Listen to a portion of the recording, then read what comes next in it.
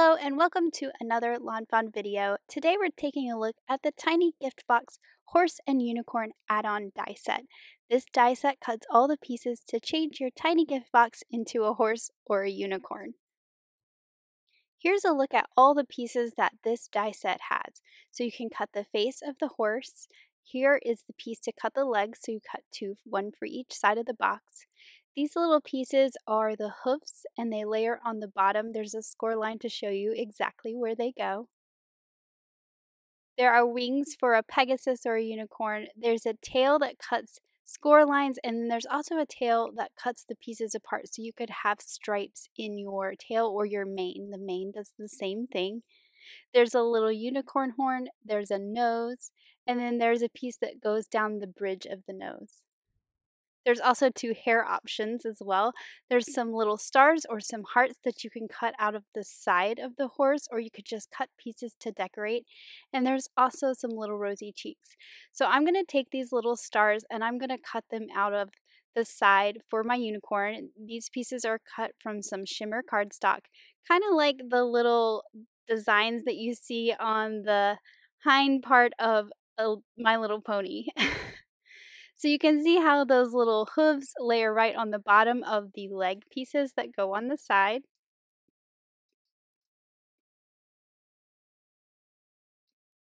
So you can just add a little bit of liquid glue and just add each of those little hooves on the proper side of the legs.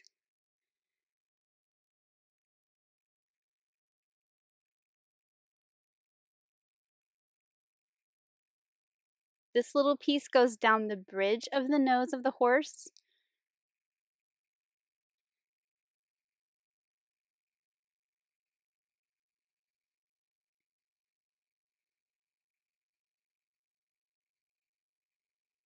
And then I have a little nose cut here. You can see there's a pink one on the other side that I'm going to use for my unicorn.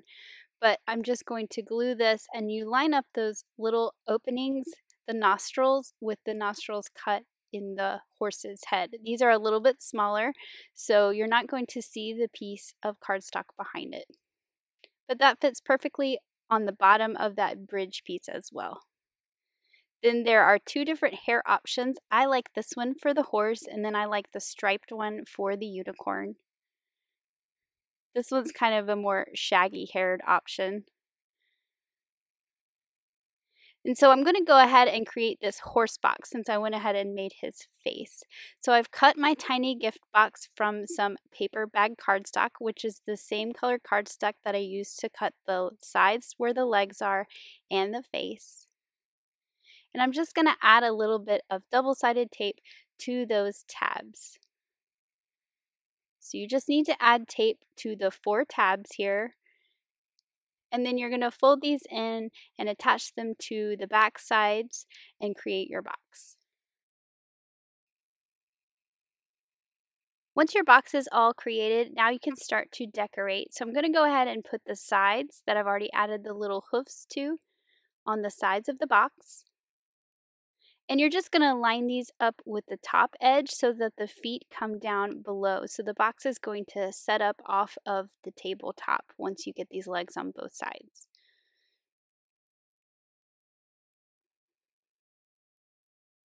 Now I can add the face of the horse, and I also have a piece of black cardstock that I'm going to layer behind to fill in the eyes and the nose. And then I can just add this to the front of my box. So for the face, you're going to line up the bottom of the face with the edge of the box so that the ears come past the top. And then I'm going to add the tail, and there's a couple ways you can add the tail. You can add it with the small pointy side going onto the body, or you could add it with the big side. I ended up adding mine with the large side, so it's kind of puffy at the body of the horse and then it goes out to a point, and it actually fits rather well in that little thumb notch there, and then it just kind of spills over on the outside of the box.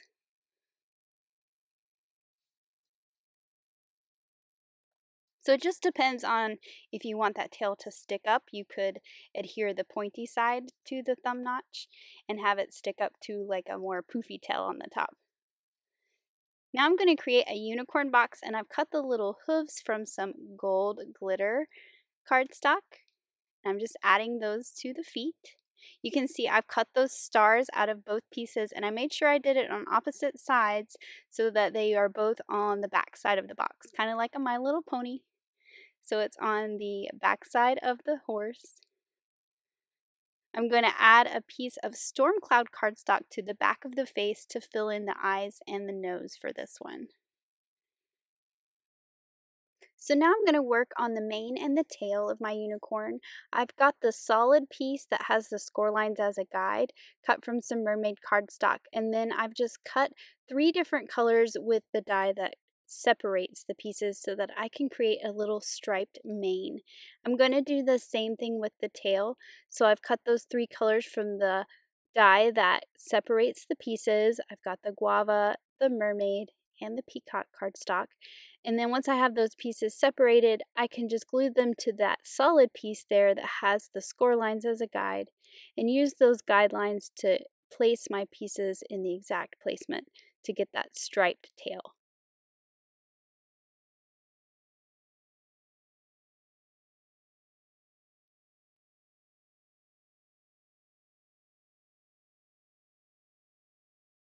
I'm going to go ahead and add this mane to my unicorn, and I've cut his face from some white shimmer cardstock, and I'm going to not do the part that is the bridge of the nose on this one, so you can see the difference between the 2 looks that you can get. I'm adding a nose cut with some ballet slipper cardstock.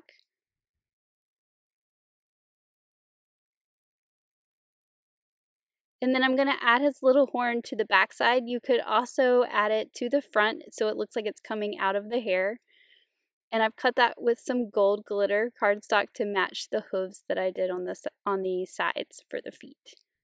So I'm adding the sides to my box. And you could layer a piece of colored cardstock behind these little stars that I cut out. But what I did was I actually cut out the stars with coordinating cardstocks in the colors of the mane, and I'm just going to drop those little stars into those negative spaces that I cut out of the white cardstock. So this is a fun way to have multiple colors in these little designs that comes with the die. So I'm going to add the little rosy cheeks to the front of my unicorn here, just with a little dot of glue, and picking those up with my embellishment wand. And then before I put the face onto the box, I'm going to add the little wings that the die cuts. So you can have the wings or not, it just depends on the design you want. So this is a Pegasus and a unicorn together. And once those wings are in place, then I can just add the whole panel that I made to the front of the box.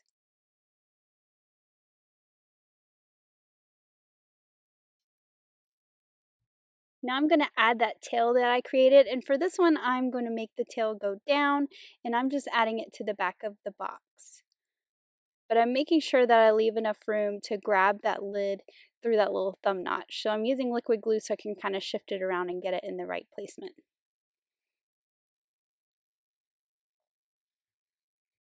And then here's a look at both those cute little boxes, the horse and the unicorn, together. I just love that you have options to make whatever kind of box that you want. Now I'm going to make some cards using this same die. So I've cut my unicorn face from some pink shimmer cardstock. I've added some narwhal behind it just for a softer gray for the eyes. I'm using some fog cardstock for the bridge of the nose, and then I actually made the nose out of some shimmery aqua cardstock. I've colored his mane to match, and I've cut the horn from some silver glitter cardstock. Now I'm going to do the same with the tail, but I thought it would be fun to add a stripe of some silver glitter. So that center stripe I've cut from that same glitter cardstock to match the horn, and it's just going to tuck behind there. I'm also creating a rainbow with that stitched rainbow die. So I've cut the base from white, and then I've cut all the arches from various colors of cardstock to create my rainbow.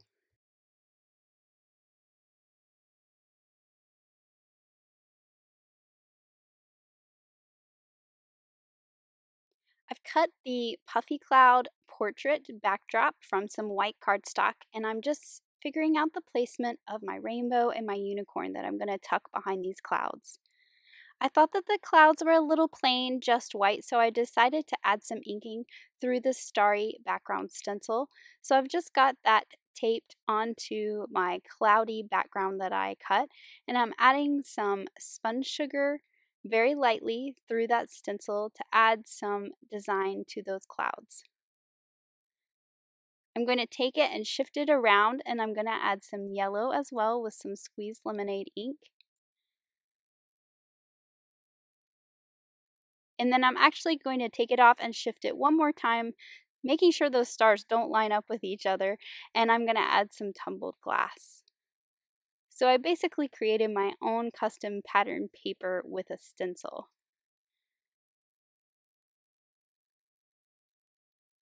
Now I'm going to tuck that rainbow in there, and I'm going to glue it on the backside so that it stays in the placement that I want. So I'm just going to add a little bit of glue behind those sides that are tucked on the back.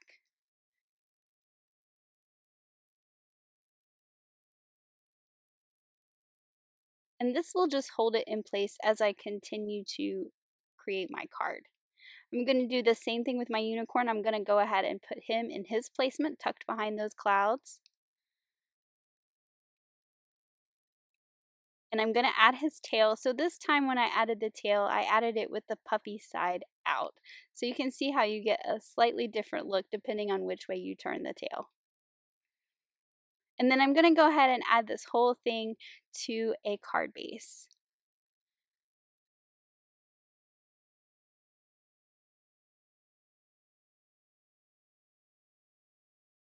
So I have a sentiment from the Unicorn Picnic stamp set, and I'm just stamping that on a little banner cut from some mermaid cardstock. I'm going to trim that off. This little banner is going to come from the left side of the card. I'm also going to layer a smaller banner cut from some peacock cardstock behind it. So I'm just going to go ahead and adhere that banner that it's going to go behind to my background. And then I can layer this larger one on top. I'm going to use some thin foam squares so it pops up slightly from the background and has some dimension between those two banners. Then I can just trim off the excess of that banner that's on the back. I also die cut some stars from some silver glitter cardstock, and I'm just adding those around. Felt like it just needed a little something more, and the pink frame to pull in that pink color from the rainbow really made it pop a little bit more. So what I did was I pulled up the edge of that banner where that foam square was, and I'm just going to tuck the frame behind it and have that banner overlap it on the front. So I've just added some liquid glue to my frame, and then I'll just slide it underneath that banner and it will overlap. And it just looks like I always meant to do it this way. So here is that finished card with that cute little unicorn, and look how shimmery it is out of that shimmer cardstock. Now I'm going to create a card with the horse. So I thought it would be fun to make a farm card, and I've got a piece of white cardstock here that's cut to the size of a card front, 4 1/4 by 5 1/2, and I'm going to use the fence border. And I've got a barn that's from Critters on the Farm. I've already colored it and cut it out. I did not use the die to cut it out because I didn't want the white border. I just fussy cut it. And I'm just using the barn and my horse that's cut from some paper bag cardstock as placement to figure out where I want to cut this picket fence border. So once I have it placed where I want it, I'll just hold it in place with a little piece of tape and run that through my die cut machine. Then I'm going to do some inking. So instead of having a bunch of layers of cardstock, I'm going to create some layers using my stencils and some ink. So I'm going to use the hillside stencil you see there, and I'm going to use it as a mask to protect my fence so it will remain white. And the curve of this stencil matches up perfectly with the curve of this die. So once I've got that in place, I'm going to use my blending brush and I'm going to add some scattered straw ink. So you can see that this is just going to color the ground, and I'm coloring it yellow like hay. And then my fence that is being masked off by the stencil will remain nice and white.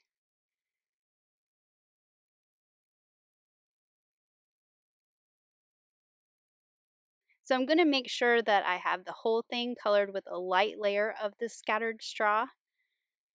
But I'm going to do some more stenciling with the grass stencil.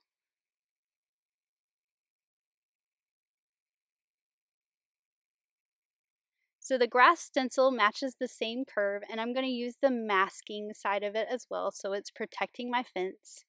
And then I'm going to go in with that same scattered straw as well as some fossilized amber, which is a little bit darker, and create the look of some grass. I'm going to do one more layer of this so it creates a nice pattern texture without all the bulk of layers of cardstock. And you get different variation in the color as well. I'm going to add some foam tape to the back of this whole piece, and I'm putting it on a die cut panel from some spiffy speckle paper, and this is going to act as my sky. So now I can assemble my little horse that's going to go on here. I'm adding some black cardstock to the back of his face to fill in the eyes and the nose.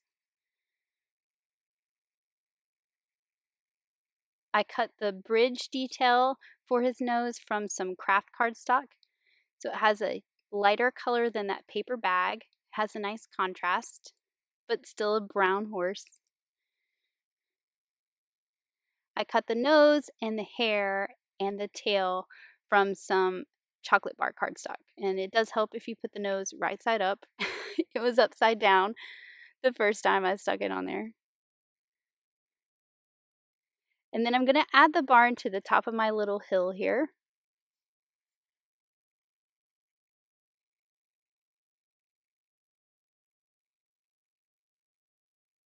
And then I can add my horse, and I'm going to pop it up on some foam so it's a little bit more in the foreground than the barn.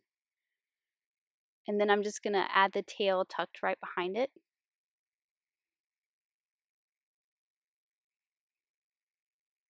And now I can add my sentiment. So I used Oliver's ABCs to cut out some red pattern paper from the Really Rainbow collection to say hey, H-A-Y, because it's a horse and we're all about our puns, right? And then I'm going to use Smitty's ABCs to spell out the word there. But I'm actually not going to line them up straight on my block like I would normally do. I'm going to make them a little more fun and haphazard so they match the word hey, which is kind of mimicking the curve of the fence and the grass down there.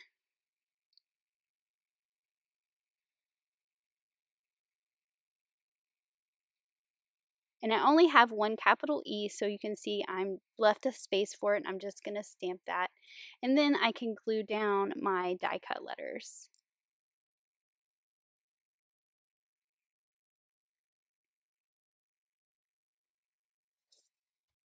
Once I have all these letters glued down, then my card is all finished, and I just love the fun look of this card with that horse and that bright red barn, and I love the inking below. Now let's take a look at some more examples from the design team. Elise created this beautiful stack of unicorn boxes, and I love the shimmery striped manes that she added. Elena got really clever and changed the horse into a pig, which I just think is super fun, so there are lots of ideas and variations you can do with this die. Grace created this super sweet slimline card using the unicorn and also the cupcake. Audrey also used the die to create a pig box. I love that curly tail, and I also love those googly eyes on the front. It's just too cute. And then Megan created this fun slimline lift the flap card where she added the chicks, and then under each of the little flaps she has a different character. So she also created a horse, a pig, and then also created a cow from the same die. Lots of possibilities. And then here is a glittery unicorn that Yainea created. I love the way she colored the mane and the tail, and also that cute little sentiment sticking out on a piece of acetate. Thanks so much for watching. Have an amazing day. Bye!